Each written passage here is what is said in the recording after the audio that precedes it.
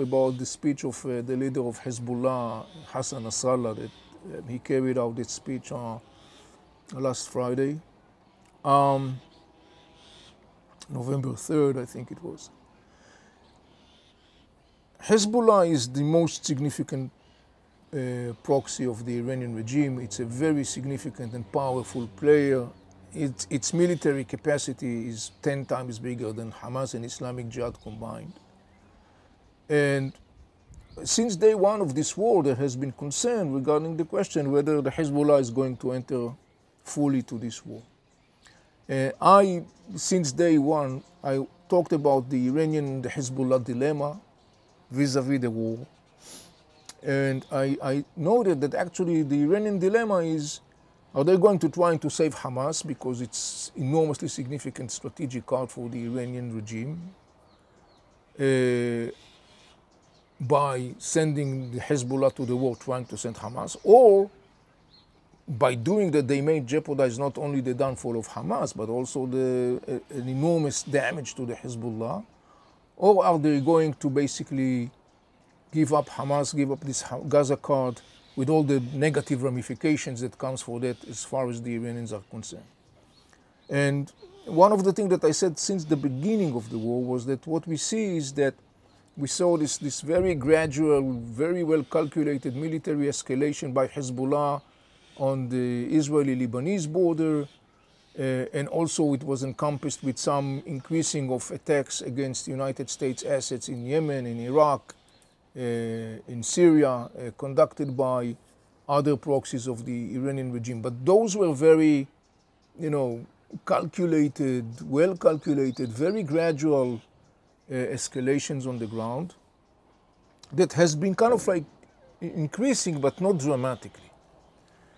And so today when we look at the Israeli-Lebanese arena and the issue of the Hezbollah, what we see is this continuing and a little bit increasing skirmish between Israeli military forces and Hezbollah and other Palestinian militias in the south part of Lebanon who are obviously backed by Hezbollah.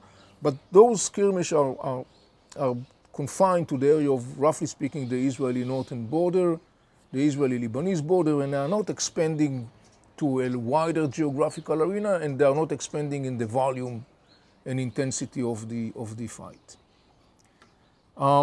So, in the region, in the world, people noticed that Nasrallah, the leader of Hezbollah, was totally silent for almost a month. He didn't say anything.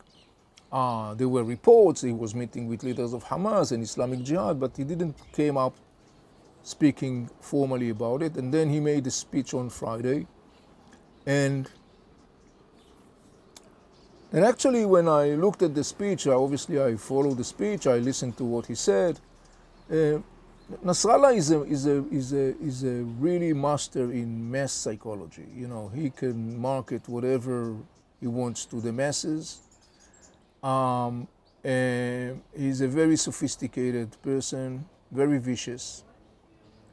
But in course of time, Nasrallah that was, let's say, about 15 years ago or 20 years ago, Nasrallah that used to be considered as an icon in the Arab world, has lost its image because more and more in course of time, Arabs actually realized that Nasrallah is an Iranian proxy, and particularly his involvement, the Hezbollah's involvement in the war in Syria, where the Hezbollah butchered thousands of Syrians, including civilians and others. Hatred and loath in the Arab world toward Hamas, toward Nasrallah and Hezbollah increased. Remember, Nasrallah and Hezbollah actually occupied Lebanon, an Arab state from within. They basically turned Lebanon into an Iranian satellite with their weapons and the terror methods. So Nasrallah is very much lauded in wide circles in the Arab world. And for Nasrallah, the speech, I've been watching Nasrallah for many years as part of my professional background and also in my capacity as a Middle East expert. And I could say that Nasrallah was really struggling. I mean, the speech wasn't fluent. The speech wasn't as venomous as Nasrallah can be. He mumbled a couple of times. He was misspelling words. His rhetoric was moving anywhere between apologies and trying to repackage the fact that the Hezbollah is not intensively involved in the war with all kind of like apologetic view.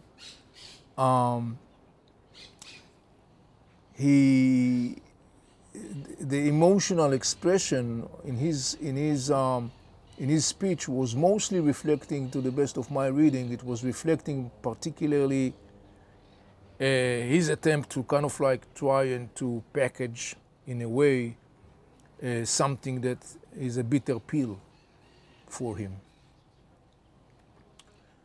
The bitter pill for Nasrallah is that, and obviously for Hamas and Islamic Jihad, the bitter pill is that one of the things that the Iranians and their proxies market constantly to the Arab world is part of marketing themselves as if they are the ones that are going to liberate Palestine and all those slogans.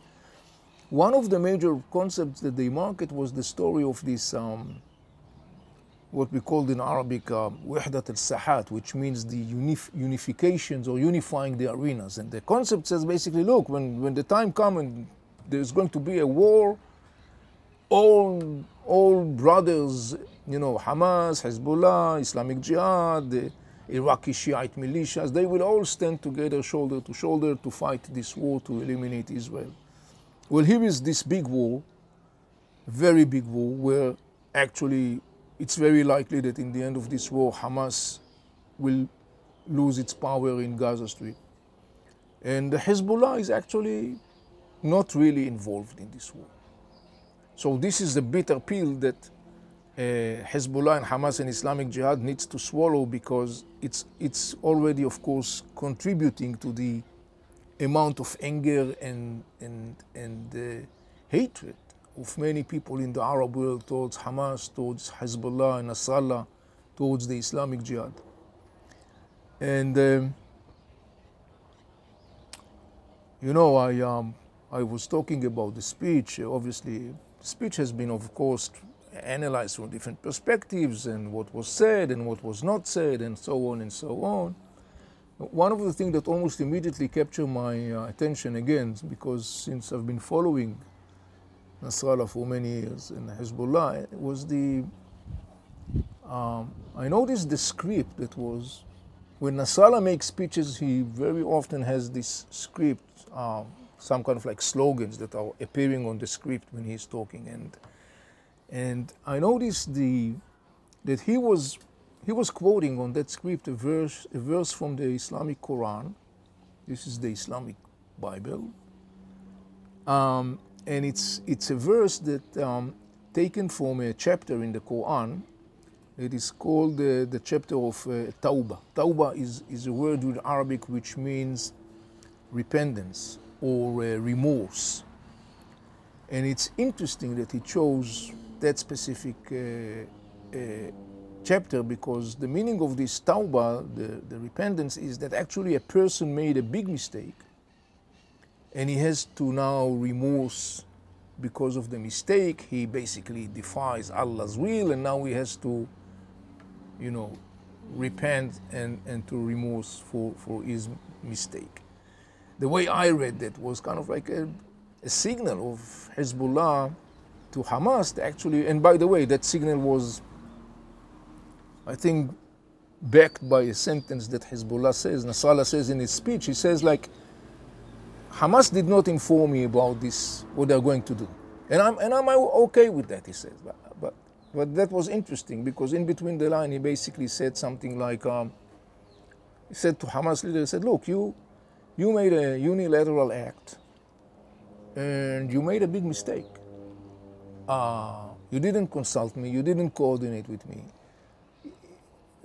What he didn't say, but that is the continuation of what the sentence is, that, well, you have to bear the consequences yourself.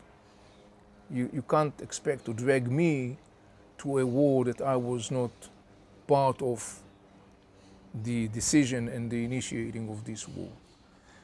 And indeed, the verse that Nasrallah used to quote from that specific chapter, the verse says, Allah yunsurkum alayhum, which means Allah, the God, will make you the victorious. In other words, we should anticipate a divine intervention to be victorious, but not necessarily our intervention.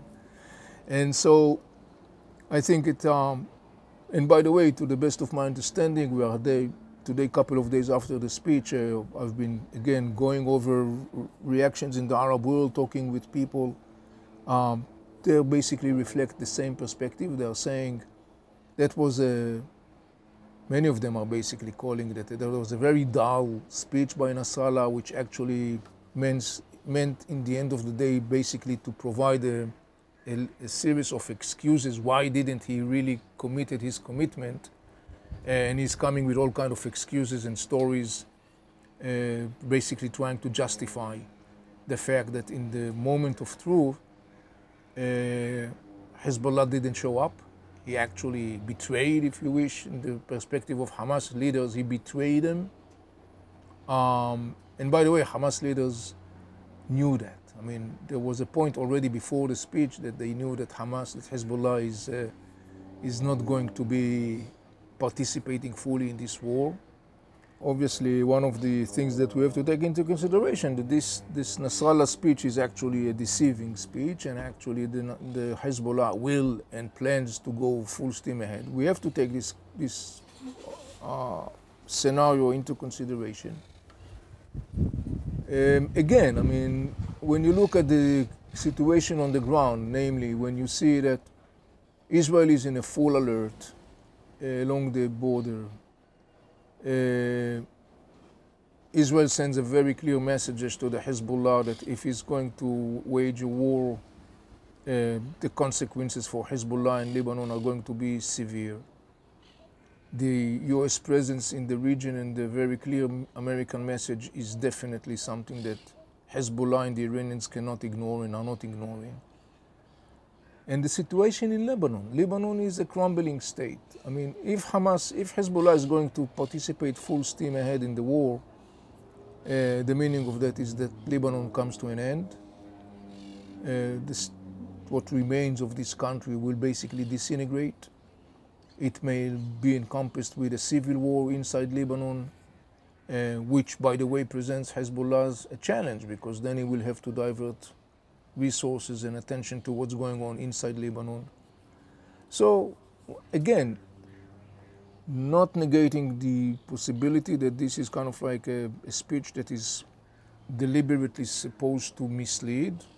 And I know that some people are saying that, and this is definitely something that should be considered. But again, when I look at that and I look at some of the facts on the ground, to the best of my understanding today, as of now, Iran and Hezbollah basically made a decision not to fully participate in the war. And I found it difficult to believe that the more the war in Gaza Strip evolves and Hamas downfall is becoming more and more imminent, I found it difficult to believe that by then, when Hamas downfall is imminent, at that point, Hezbollah will rush into a war trying to save Hamas. I found it more difficult to believe. So my assessment as of now is that the Iranian and the Hezbollah actually took a decision not to involve in full capacity in this war.